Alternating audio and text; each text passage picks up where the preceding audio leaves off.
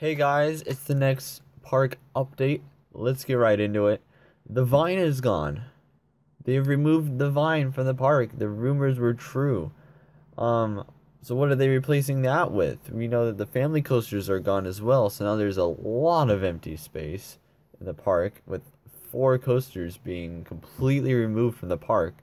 But the vine was kind of a bigger coaster, so are they replacing it in terms of like changing the manufacturer to like Intamin, B&M, Gerslauer, Mack, Arrow, something like that, or uh, redoing the design but as a different manufacturer, like keeping the same layout but changing the actual coaster style.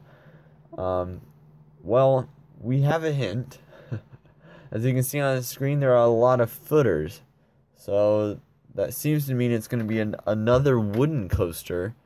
So is it going to be an RMC or GCI? Is it going to be tall? Is it going to be launching? How long is it going to be? Is, what's going to happen? Well, all these questions will be answered in the next update video. As always, I will keep you up to date. So in conclusion, what type of coaster is replacing the Vine? Let's find out in the next update video. See ya.